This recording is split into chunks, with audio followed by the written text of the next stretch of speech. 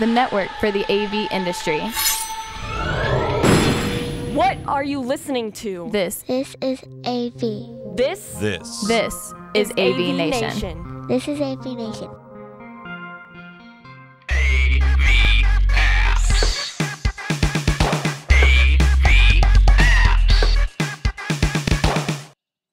Hello and welcome to the AVApps Show. I'm your host, Phillip Cordell, Director of Engineering at M3 Technology Group, but also known as your friend HiPhi, the AV Professional.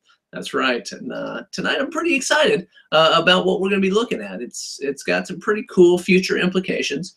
And so with that, we're just going to jump right in. And so before we look at the app itself, we're going to look at a little bit of industry literature on the app. I don't know if I missed the press release on this. I'm sure there was one. And I'm just not sure if I didn't see it come out. But when I was looking for an app to review tonight and I came across this, I thought, that's kind of a big deal that I hadn't yet really gotten that involved with. And so with that, I'm going to show you Crestron's Pinpoint app. So first things first, let's look at a little marketing jargon, shall we? The Crestron Pinpoint app claims that it will help you with proximity room booking, which is cool, advanced room searching, room preview and wayfinding, user experience and automation, and a My Day dashboard. All good things. Work smarter, faster, better, saving millions. 10 minutes equals $1.2 million.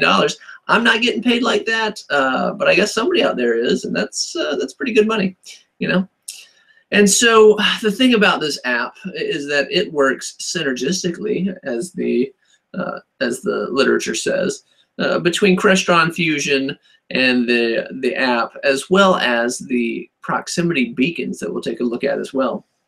And the way these things work is that you place these beacons into the rooms, into the systems, and then using the app, you can tell which room is closest to you. If you've got an appointment in a room that a beacon is in, the app can help lead you there via the wayfinding functionality.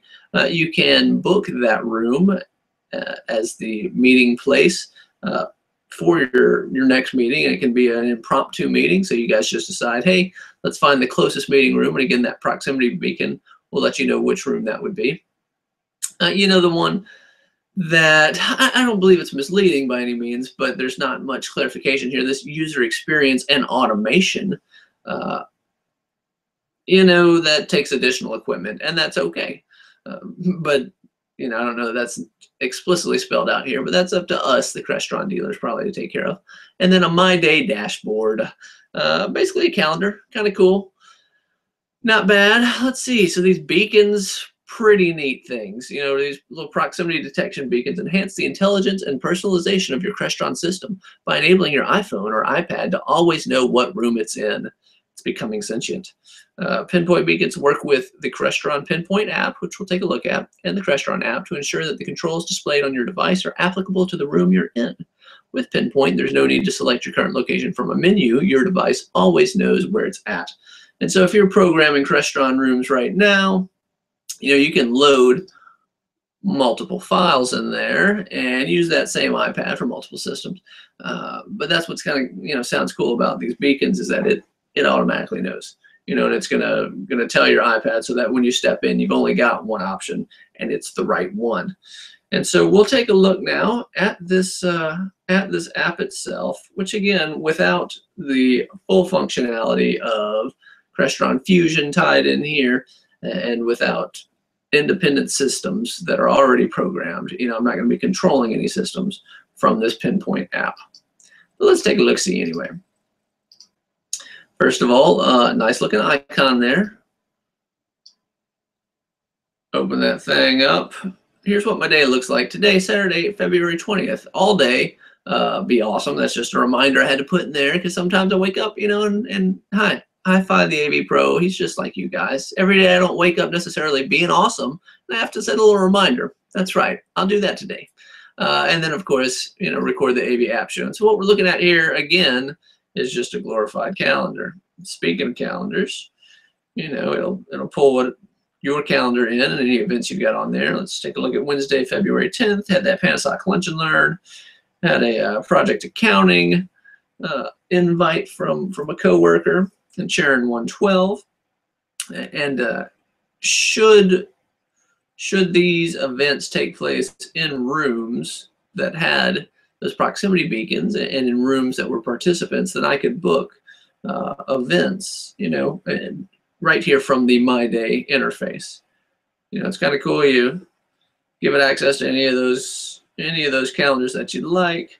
And so again, what we are looking at right now is basically just a calendar app, because we don't have any of that back-end functionality. But I wanted to focus on the design. It's a nice, sleek design.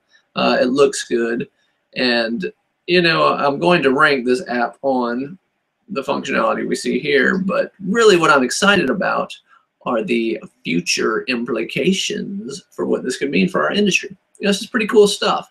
These are the type of advancements that I think we've always kind of thought were on the horizon, but I hadn't seen any of this type of stuff making its way into enterprise systems. It's interesting when you hop on and watch the videos for the Pinpoint app.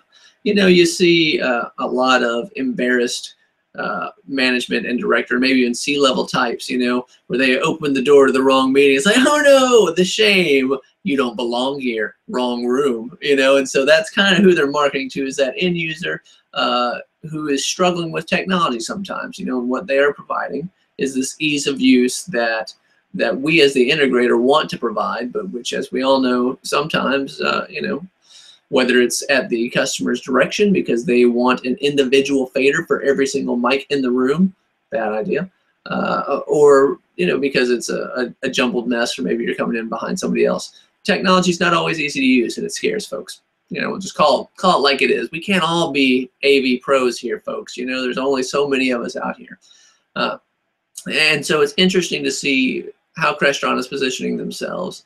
How by rolling in this calendar app, they really are seeking to get that much further into the daily lives of its users. And as it mentioned in the marketing write-up, it's really cool the way this app works with Fusion and then works with existing systems. It doesn't mention that in order to step into a room and have a great big awesome interactive meeting that you're going to need a lot of gear in there, and it doesn't mention that this app doesn't necessarily just right off the bat do away with everything else that you're going to need. You're going to need custom programming, and you're going to need installation, but I think this app does a good job of kind of showing what the future hopefully will look like, and that's a future that obviously Crestron wants to be a major player in and a major part of. And so they're positioning themselves very well to do that. And it all started out here by getting onto my phone and into my personal life, into my contacts and into my calendar. And they asked if they could come in when I downloaded the app, and I said yes. I just let them in. Hope I don't regret that. Crestron, don't break my heart. So there you go. The app as it stands, without any of the back-end infrastructure, it's a good-looking app. It looks modern. It looks sleek. It looks like a lot of the design elements that come out of Crestron, which is to say they look very updated and fresh. And that wasn't always the case, so I'm stoked that it is. And so the app alone, I would give that, I would give that a solid, let's say, 3.25 proximity beacons, because right now it's not doing a lot for me. However, when it's used synergistically, love that word, with the other suite of Crestron products, including Fusion, including everything that they can roll into it, then it immediately catapults up into the 4.5, 4 3/4 proximity beacons range, because it's pretty exciting. I hope that this is kind of what the future looks like, that ease of use that we've always really wanted to provide, but we're never able to completely provide.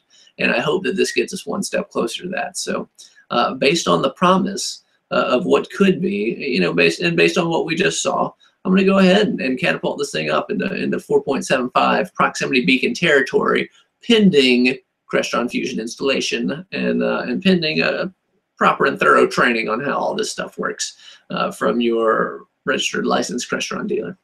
And so with that, another AVApps is in the can, and I've I've had a great time, and I really appreciate you specifically joining me.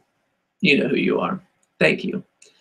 And you can find me on Twitter at @the_AV_pro. You can find me online at theavprofessional.com. Find me on my YouTube page at youtube.com/highfidelity HiPhiDelity, where you will find all of the latest, hippest, freshest AV hip hop in the world. Maybe some of the only AV hip hop in the world. Don't know if there's a reason for that. Don't care. That's what I do, man. Come check it out. And of course, you can find this show and many other fantastic shows here on AV Nation TV. So don't you forget, if you want all the haps on the apps, come and see us, the AV App Show. We'll see you next time.